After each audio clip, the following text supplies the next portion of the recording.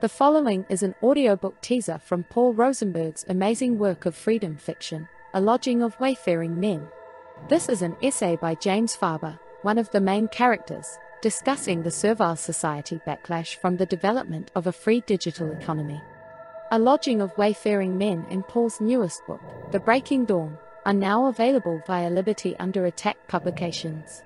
You can purchase individually, or get the bundle and save. Just visit libertyunderattack.com/Paul, again libertyunderattack.com/Paul, to secure these two critically important, inspiring books.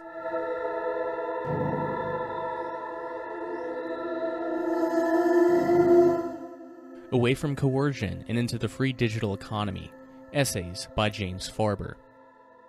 It began with Arab traders and the merchants of Venice. They really didn't know what they were building or how it would work. They merely struggled for the betterment of themselves and their families. It began to break out when the deep superstition of the Middle Ages cracked open under the strain of new philosophies and religious ideas. It found room to grow wherever new and wild vistas were found.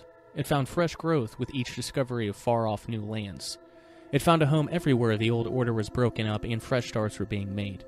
It took a firm root in America and flourished there for over 100 years. Never again, where history is recorded, will there be any question as to whether or not it works. It is the great discovery of the modern era, the positive sum game. It is the liberation of human energy to do its appropriate job. It is the operation of creation using the only counter-entropic force we have, free human energy. You can see it work everywhere from the research lab to the front office, to the construction site. It is what drives the entrepreneur to develop and produce a new product or service, and it is what gives the construction worker pride when his skill overcomes a difficult problem, making a way for his blueprints to become a functional structure. Why is the construction worker proud, and why does the entrepreneur exult? Because they have done the one thing that all humans have the impulse to do, to create something good that would not have been otherwise. Human energy is the great creative force in the world. Without it, things tend to entropy. As the second law of thermodynamics states, closed systems tend to entropy.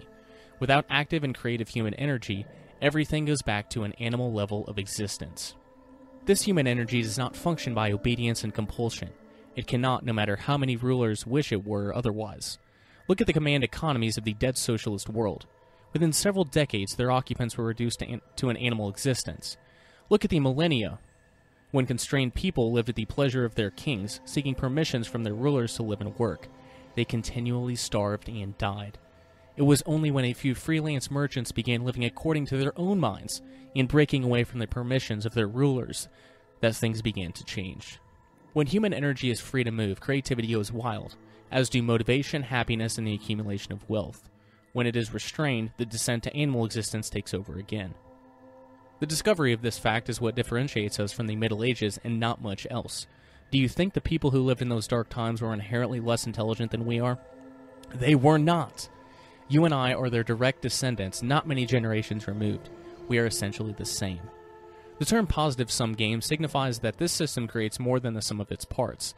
The only real magic, human energy, creates more than it started with. Take some raw materials that are of themselves or of little worth, and when you add human creativity, you can create vehicles, computers, and spaceships.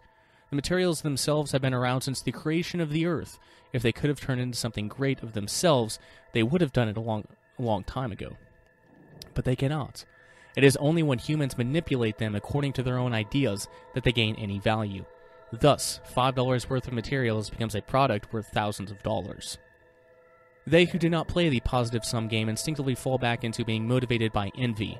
Ultimately, they find reasons to feel that there are only so many pieces of the pie. This is the seed of destruction.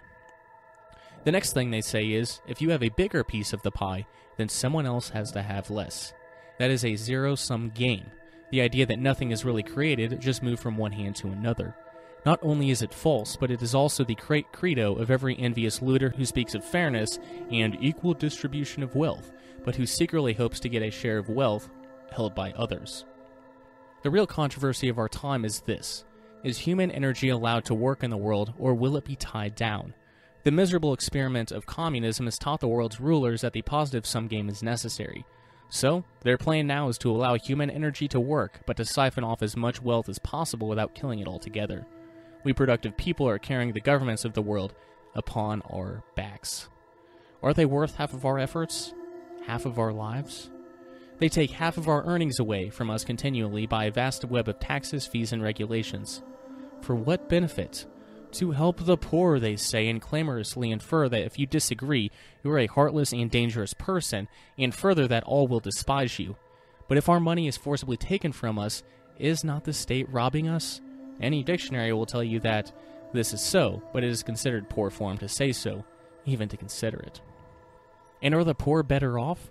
Certainly, some of our money goes to the poor, although most is eaten up in the bureaucracy. This feeds their bellies insufficiently, while at the same time locking them to a life of dependence that wages an unending war upon their souls. Is that a good thing? Or are the poor better off for this robbing of producers and living in a state of dependency?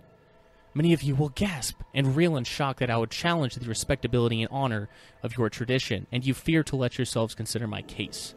You have come up against someone who does not share in your conspiracy of compliance. You must either turn away from these subjects or face the prospect of becoming a radical and of people saying bad things about you. Are you angry? If so, it is not because I am wrong. If that were the case, you would simply walk away.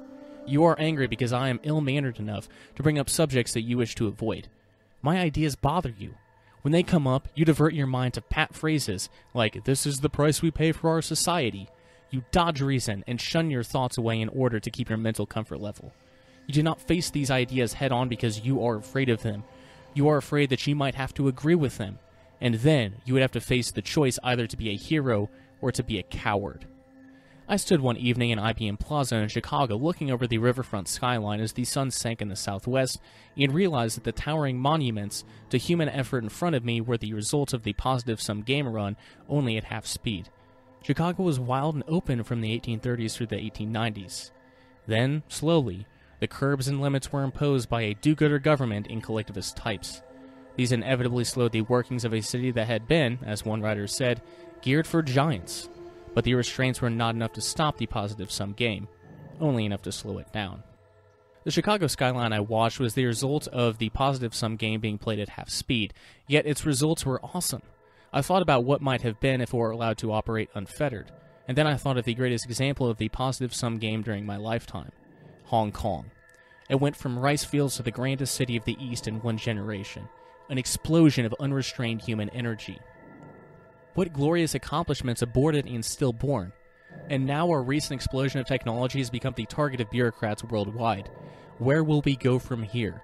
Will the positive-sum game once again be strangled, or will it migrate to open and new lands? But moving to a new land will be a problem, won't it? There's no land on this planet that is not claimed by some gang of rulers. So, until cheap spaceflight is achieved, there's only one new country to be found: cyberspace. So escape there we shall, and there we will, and must for our own sake and for the sake of our descendants, establish the positive-sum game without restriction. Toward that end, we have built a private free market.